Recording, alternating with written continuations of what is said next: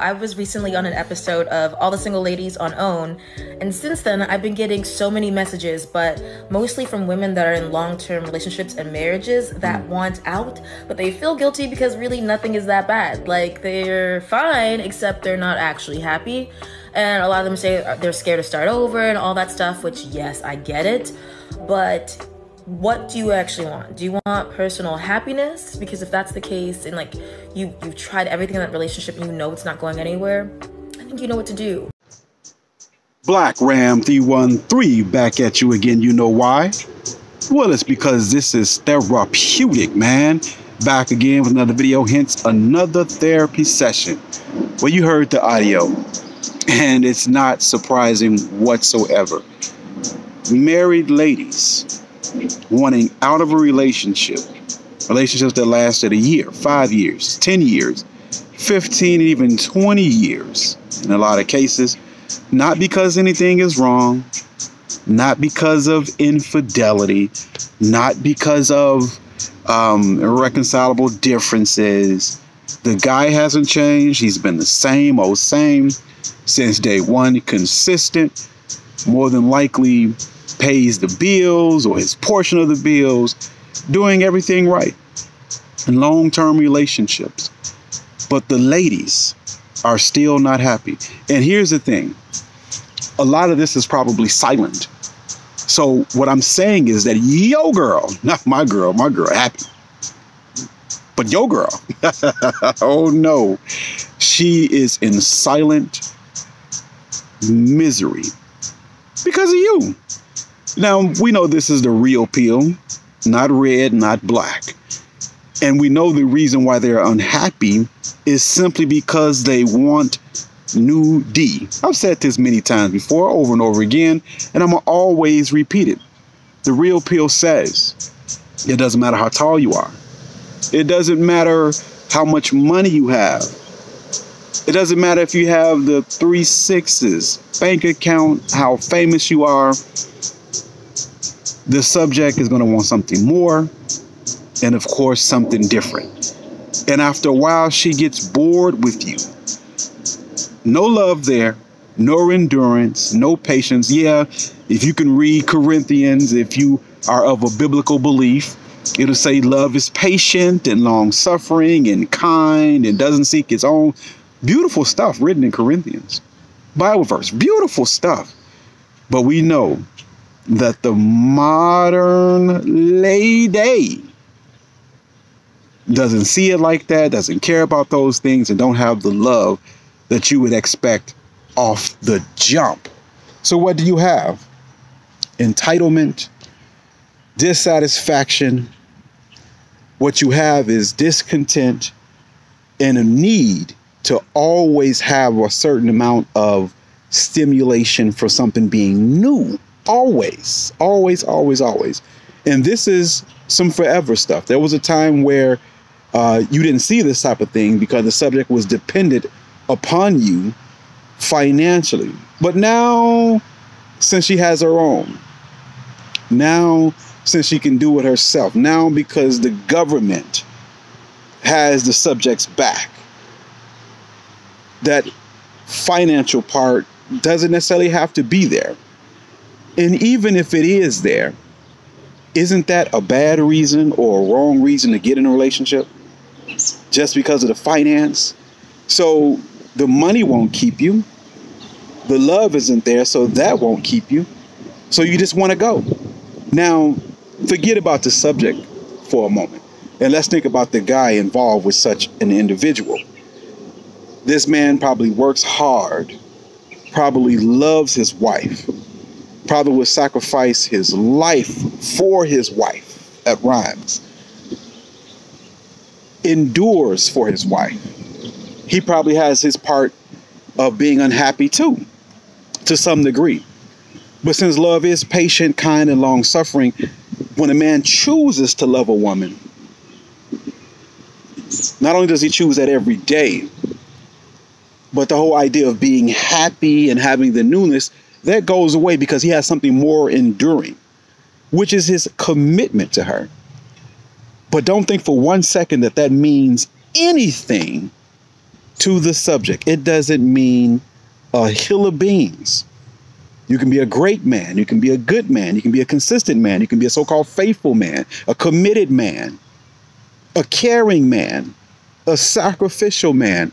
None of those things matter because the subject is bored.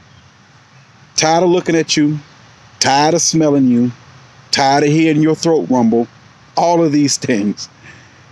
And no matter how much time you put in a relationship, I mean, night after night, being next to this person, trials and tribulations and enduring, heartbreaks and pains, that's coming outside the relationship. All the things that you have to endure in your everyday life. You have this partner that you're doing these things with. And essentially, it is meaningless. After a few years of that, want something new. Now think about the guy in a situation, how much time you have wasted. And God forbid you're in a situation where somebody jumps out the bushes and you have to protect your wife with your life. Someone who is tired of you, someone who wants to leave you, someone who is unhappy with you. And that's the nature of the whimsical creature. As I said before, the subject is cursed with something. A curse, yeah. And that curse is eternal dissatisfaction, eternal unhappiness. See, the creature is miserable within, and there's no outside circumstance that can make it better. The individual may try to fill up its cup with materialism, with the newness of a relationship. But once that newness runs out, then you off to the next one. And this is why the average modern lady out here goes from one relationship to the next, to the next, to the next, to the next.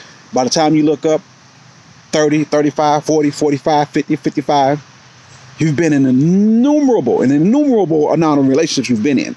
Innumerable. What you are left with is somebody who can't pair bond, who can't love, and someone who would definitely cheat on you and leave you. There's no endurance. There is no long suffering there. There is no real relationship building. You are temporary and in the moment. Let me say this again. To the subject, you are temporary and only for the moment. Easily replaceable, easily forgot about. So when your wife leaves you, when your girlfriend leaves you, you may be wrapped up in the fetal position trying to get over your heartbreak and pain, but there is no such thing for the subject because it's exciting and ready for the newness of something else. Probably already has something else lined up. My whole point here is that modern relationships aren't worth the time, effort, energy, or investment. Not at all. Not at all. You're left holding the bag of disappointment, the bag of heartbreak, the bag of the inconsistencies that was in the relationship while it was going on. And let's just be honest for a minute. Can we just be real for a second? 9 times out of 10, when you enter a relationship, you're really not getting nothing as a guy out of that relationship. Maybe something physical, but beyond the physical, are you really being fulfilled? Most likely not. Most likely not. See, we're so concentrating on fulfilling the subject instead of getting our own fulfillment. So you just pour into her. That's what you do, but you get nothing in return, and you are left depleted of time, energy, money, effort, and it breaks your spirit, man. It breaks your spirit. It's really not worth it. The saddest thing in the world is a man who's actually out here looking for love. In this modern era, in this day and age, love doesn't exist. Again, going off the definition of love in the book of Corinthians. Not saying that you're spiritual, not saying that you are a believer, but it is something to say about what's written in those verses about love being patient, kind, long-suffering, enduring, not seeking his own, being unselfish. It's a lot to that. It's a lot of wisdom in that. That's a great definition of love. That's something that you have, but the subject does not. And you just have to accept this for what it is. Here's the thing. Most likely, you as a man will go your whole life unfulfilled by your relationships. You as a man most likely will be invested or has invested in someone who will turn around and look at you a short time later and act as if you're a perfect stranger. Again, think about being with somebody in a marriage every day, paying bills and going through things together, so-called loving each other. And one day she looks to you and is just tired of seeing you. You didn't do anything wrong. No. Nothing wrong whatsoever. Consistent. All of those things you've been. Committed. All those things you've been. But again, that means nothing. In fact, we can say this. The only way to sustain a relationship long term would probably be through creating drama for the subject. To keep the subject on her toes. Creating drama. But if you're a peaceful brother, peaceful man, well, that's a hard task. Always initiating drama into the situation. You have to be a disturbed individual to be able to do that.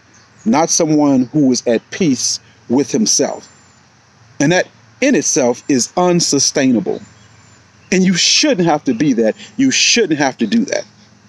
But let it be known, even if you are chaotic, which we know the subject thrives off chaos, if you bring drama, as we know the creature thrives off drama, that is still not enough to sustain it. Now, it may go a little longer by initiating drama, but it's not enough to sustain it. Because after a while, whatever drama and chaos you bring, the subject will be tired of your drama and chaos. Now, again, for clarity's sake, if you have drama and chaos, the relationship may last a little bit longer. But in no way is that a guarantee of longevity. Not at all. No matter how much chaos you're causing. You know, the bad boy.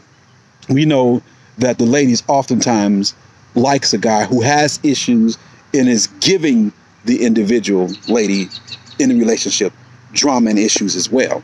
But it's still not sustainable. It's still not going to work. It's still no good at all. Because at the end of the day, as Black Ram always says, she will leave you. This is a fact. No matter what you do. And I'm thankful for videos like that we just saw, because it brings home the point. If I say it, it's discarded. But when they said you have to pay attention, and Black Ram has been right for a very long time. Moral of the story, if you can help it, which is very difficult, if you can help it, don't invest so much in the creature. Recreation, casual and occasional. If all possible, try not to get your heart in it, which is difficult to do. Because no matter what, dealing with the modern lady, you're losing. There are no winners in this. I don't care how good your game is. I don't care what you got going on. I don't care what you look like. An investment in today's lady, modern relationships, is an investment in failure. And it's not going to end well for you. It's just a fact. Terrible fact, but a fact indeed, man. But what can you do? Keep it moving, man. Get your passports and keep it casual and occasional. Amazing stuff. Got some visitors who walking up on me. Let me let you check this out. Walking up on me like they trying to get me. I'm going to be calm and patient. Walking up on me.